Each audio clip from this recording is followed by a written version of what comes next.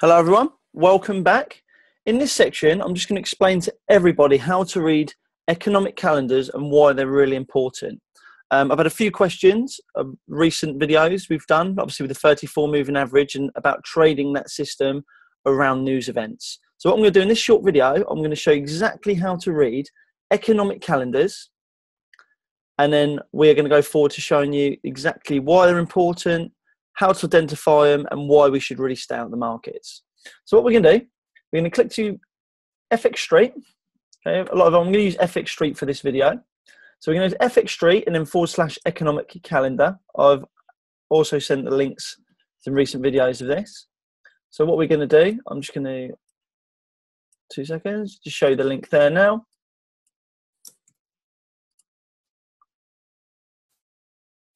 I'm just going to put it on the bottom of the screen for you guys. Right, there it is. That is the link to this economic calendar. Right, how to read the economic calendars. Right, first thing we're going to do is make sure that you are on the right date. You can see at the moment it's Monday, the 13th of March. So this is the section that we're going to look between. So what we need to do is read between the lines here. First thing that stands out to us is anything red. Anything red is major news. Okay, so this is the first thing that we are going to highlight. Major news. It's going to be the ECB, European Central Bank, President Draghi's speech. So we're literally going to be looking at that first of all. But what I want to tell you about reading news is any base currency you down here. So you see Japanese yen, euro, and then we've got US dollar, Japanese yen. Because this is a single base currency explaining obviously the economic data on its own country, what we need to do is realize that this is quoted against the US dollar by default. So any news that you are reading off of an economic calendar will always be across the US dollar pairs.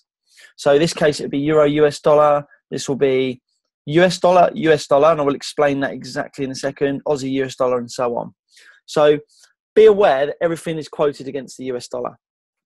All right, so the first thing we're going to do, we've got some medium news, we've got some very minor news, and we've got some major news. Anything that's red, so euro against the US dollar red, this will literally factor in a point of saying that some major news is going to come out.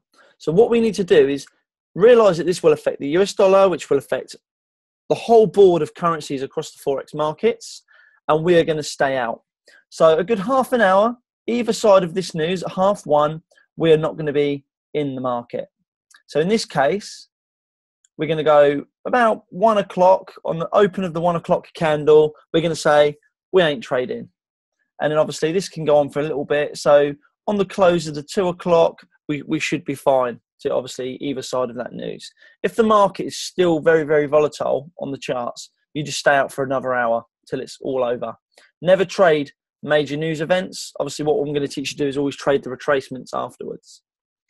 So US dollar. So that is a medium on the US dollar. So the US dollar, any news that affects the US dollar, which is one of the main currencies in the world, will affect everything. So anything that's medium to high on the US dollar, you do not trade. So around 3 o'clock, we probably stay out of the market as well, because this is going to be affecting absolutely everything. So Japan, that's okay. That's only going to be minorly affecting the US dollar to obviously affect everything else. So what I'm going to explain to you is, unless it's a medium to red on the US dollar, you trade nothing. Or if it's red on the single quote currencies, you don't trade anything. Don't think because this is red on the euro, well, I'm going to go across to the British pound pair and trade that, or we're going to go across to the Japanese yen and trade that, because what happens is this will actually affect the US dollar, which will have a tailback effect on all the other currencies. And I'm going to cover this more in greater detail in later videos. But at the moment, I just want you to literally look at your economic calendar first thing in the morning before you even start trading. You look at Monday, we've gone through, we've identified that that's going to affect the majority of the market, so we're going to stay out. And we've got a bit of medium sort of getting on to major, which is the label market conditions. around the 3 o'clock mark. So this is GMT. Make sure it's set to the right time frame. If you live in America, make sure it's obviously EST or so on. And obviously if we're in the UK, we're going to make sure this is GMT.